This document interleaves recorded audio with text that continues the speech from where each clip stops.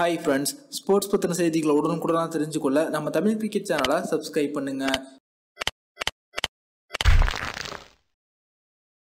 Hi friends, நாம இந்த வீடியோல தற்போது ஐபிஎல் உட்பட சர்வதேச கிரிக்கெட்டுகளிலும் சேர்த்து மொத்தம் 5 சூப்பரான விஷயங்களோட அப்டேட் பத்தி நாம இப்போ பார்க்க போறோம்.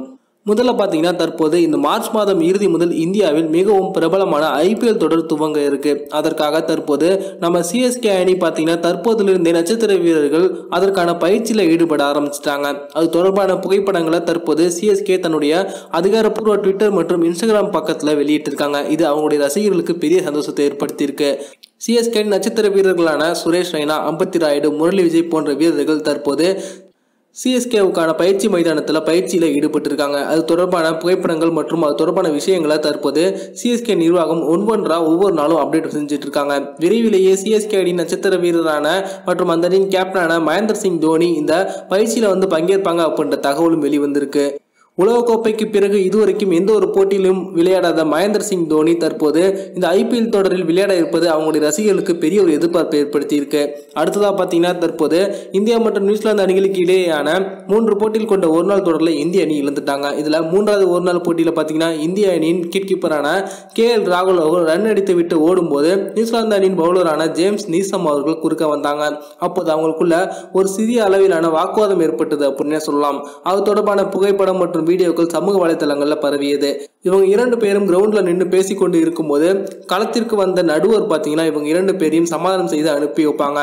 அப்போது இவங்க 2 பேரும் பேசிக்கொண்டிருப்பது போல கைகளை நீட்டிக் கொண்டிருப்பது போன்ற புகைப்படம் சமூக வலைதளங்களில் வெளியானது. தற்போது அதை நியூசிலாந்து அணியின் ஆல்ரவுண்டரான ஜிம்மி நீசம் அவர்கள் தன்னுடைய அதிகாரப்பூர்வ ட்விட்டர் பக்கத்துல வெளியிட்டு பேப்பர் சிசர் ராக் அப்படின்ற சிறுவர்கள் விளையாடக்கூடிய ஒரு விளையாட்டை குறித்து அவங்க வெளியிட்டிருக்காங்க.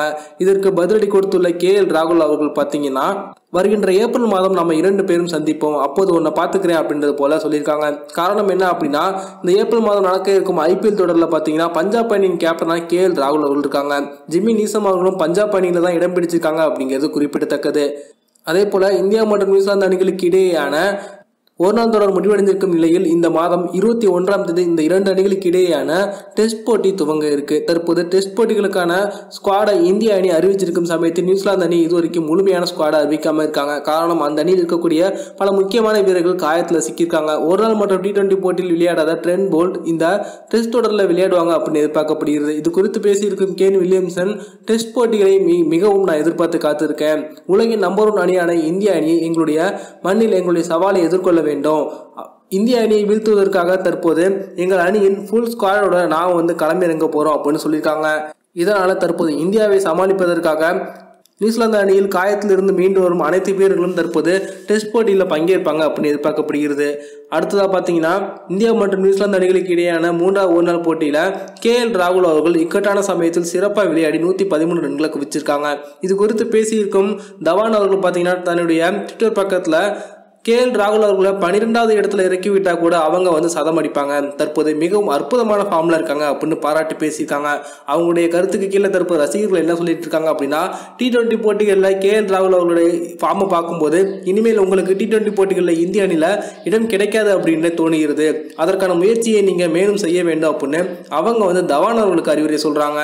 மற்றொரு முக்கியமான விஷயம் என்ன அப்படின்னு பாத்தீங்கன்னா தற்போது RCB அணி தங்களுடைய அதிகாரப்பூர்வ சமூக வலைதள பக்கங்கள் அனைத்திலுமே தன்னுடைய புகைப்படம் மற்றும் போஸ்ட் அனைத்தையுமே நீக்கிட்டாங்க. இதன் காரணத்தினால தற்போது அவங்களுடைய ரசிகர்களுக்கு பெரிய சந்தேகத்தை ஏற்படுத்தியிருக்கு. அதாவது வருகின்ற ஐபிஎல் தொடரில் RCB அணியோட பெயர் மற்றும் ஜெர்சி ஸ்பான்சர்ஸ் ஆகியவற்றை மாற்ற போறாங்க அப்படின்ற தகவல் எல்லாம் வெளிவந்திருக்கு. ட்விட்டர், இன்ஸ்டாகிராம், ஃபேஸ்புக் அப்படின்னு 3 விதமான சமூக வலைத்தளங்களையும் தற்போது ராயல் சேலஞ்சர்ஸ் பார்த்தீங்கன்னா தங்களுடைய DP அதாவது டிஸ்பிளே பிக்சரை எதுவுமே இல்லாம வெறுமனை வச்சிருக்காங்க. அதே போல அவங்க இதுவரைக்கும் போஸ்ட் பண்ணிருக்கக்கூடிய அனைத்து போட்டோக்களும் நீக்கப்பட்டிருக்கு. தற்போது ராயல் சேலஞ்சர்ஸ் உடைய இந்த அதிகாரப்பூர்வ பக்கங்கள் அனைத்துமே எம்டியா இருக்கு. இது குறித்து விராட் கோலி அவர்களும் RCB அணியோட இந்த சமூக வலைத்தளங்கள் பக்கம் எதற்காக இப்படி எம்டியா இருக்கு, வேற ஏதேனும் ஹெல்ப் எதுவும் உங்களுக்கு வேணுமா அப்படின்றது போல அவங்களும் பேசியிருக்காங்க. இந்த கேள்வியை விராட் கோலி அவர்கள் அவங்களுடைய ட்விட்டர் பக்கத்துல கேட்டிருக்காங்க அப்படிங்கிறது குறிப்பிடத்தக்கது. இந்த வீடியோ உங்களுக்கு பிடிச்சிருந்துச்சுன்னா லைக் பண்ணுங்க, ஷேர் பண்ணுங்க. நன்றி.